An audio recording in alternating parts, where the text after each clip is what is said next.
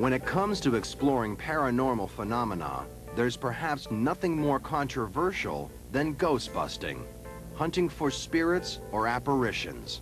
Loyd Auerbach is a parapsychologist whose specialty includes investigating apparitions and hauntings, the kind of psychic activities that have been reported aboard this World War II era aircraft carrier, the USS Hornet. To help him connect with those phenomena, Loyd depends on the gifts and skills of Bay Area psychic medium Annette Martin. No, there doesn't seem to be any energies in here at all. No.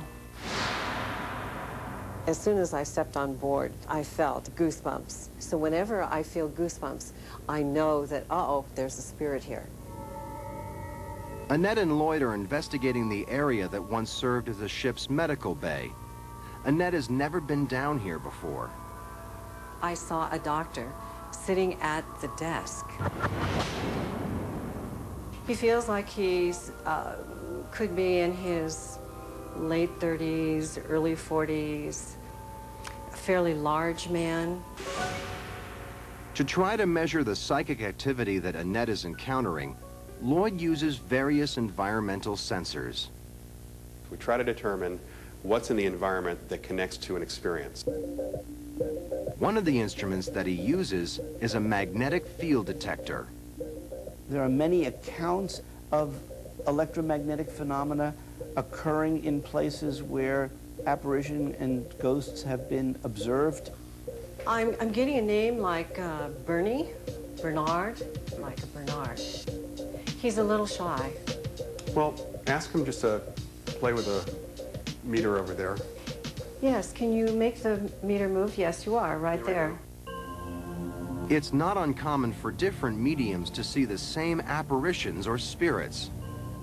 I've had other psychics back there, and there was a doctor that has been described similarly to what Annette said, as well as the name Bernie came up once before.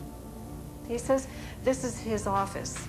This was his office. Got that impression. And it's still his office.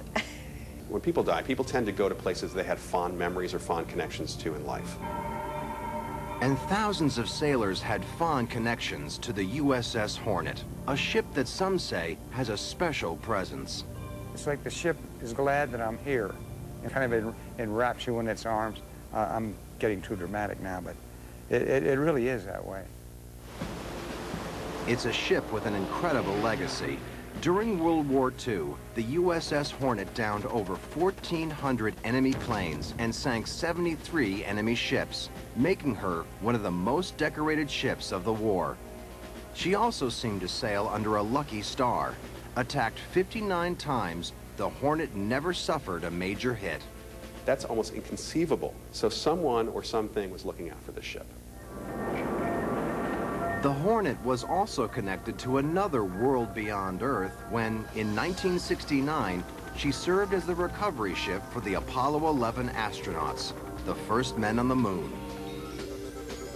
Retired from service in 1970, the USS Hornet was about to be scrapped in 1995 when volunteers helped turn her into a museum.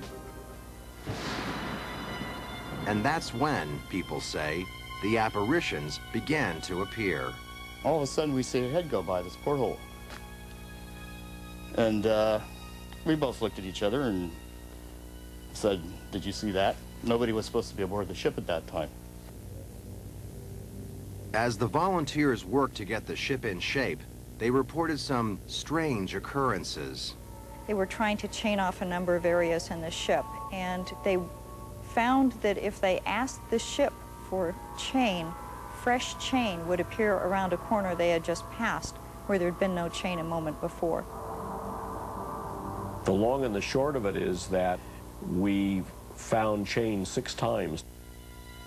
It seems that these are almost guardian angels who are here to make sure, as best they can, that people know about the ship and its great history. The forecastle, or forecastle of the ship, was another place where some early activity was reported. That catwalk over there, one of the guys felt like there was somebody staring at him from behind. And I was facing this direction painting, and I saw 2 figures standing up here, one in khakis and one in work blues. For almost all of the visual sightings of apparitions on the Hornet, The witnesses were unclear that they were in fact apparitions until they disappeared. So in general, these folks look three-dimensional, solid, like real living people. But today, the area is quiet. One of the key things about doing ghost investigations, doing paranormal investigations in general, is if the spirit doesn't want to be there, they're not going to be there. But I'm not getting any impulses whatsoever. They had better luck in the JOB, the bunk area for junior officers, and reportedly another hotspot for apparitions. Wow. Oh boy, this is really strong in here. He's a very large man. I'm getting this, lots and lots of curly hair and big, my gosh, he's strong. She picked up on a big, burly spirit named Jake, who may in fact be a spirit that had been reported being seen and experienced in other parts of the ship. So I asked him, well, what are you doing up here? And he said that he just liked to hang out up here because he wanted to be an officer. The apparitions are typically dressed in the period in which they served, and the age that they appear typically would be about the age that they were when they served. He's saying that he was here during the war. Okay, World War II? Yes. He died somewhere else, but he's come back to the ship. And because his buddies were all here, and so he wants to be here with his buddies. I have been on the USS Hornet before, but I've never picked up so many as I have today. Annette Martin has been picking up on spirits ever since she can remember. She grew up in San Francisco as an only child, but an only child with clairvoyance on both sides of her family. Research has shown that it does tend to run in families. Whether or not it's carried in the genetic code, we don't know. It could be very much like a talent for art that's carried in the family. And there's nothing Annette enjoys more than using that talent to go ghost busting with Loyd. Of course, we don't really bust ghosts. We don't even break them. We just kind of talk to them. One of their favorite apparitions haunts the Moss Beach Distillery in Moss Beach, California.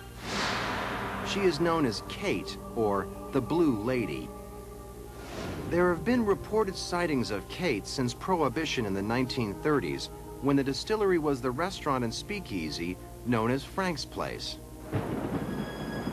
During seances held at the Moss Beach Distillery, Annette learned that Kate was a young woman whose real name was Elizabeth Claire Donovan.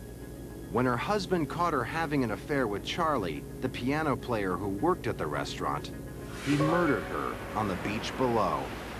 Within a week, according to the locals, her apparition was being seen on the beach, wearing a blue dress, walking up and down the beach, and also in the restaurant quite a bit.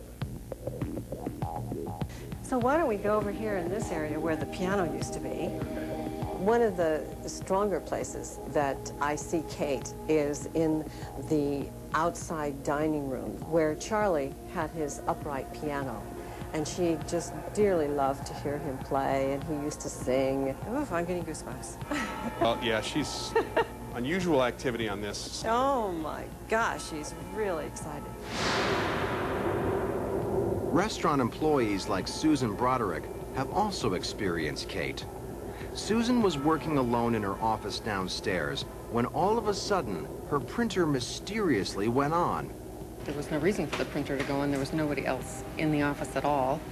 And I heard it printing a piece of paper. And I pull up the one piece of paper on the printer, and there was only one thing on that whole piece of paper, and it was this little teeny heart. I'm sure that that was from Kate. She was very flirtatious and full of fun in life, and she is the same. So why do some people like Kate come back as apparitions after death and not others? Loyd suggests that there may be some sort of environmental component involved. You know, people always talk about if the conditions are right when they talk about contacting spirits. There may be something to that. That if the conditions are right when you die and want to stay around, that you can.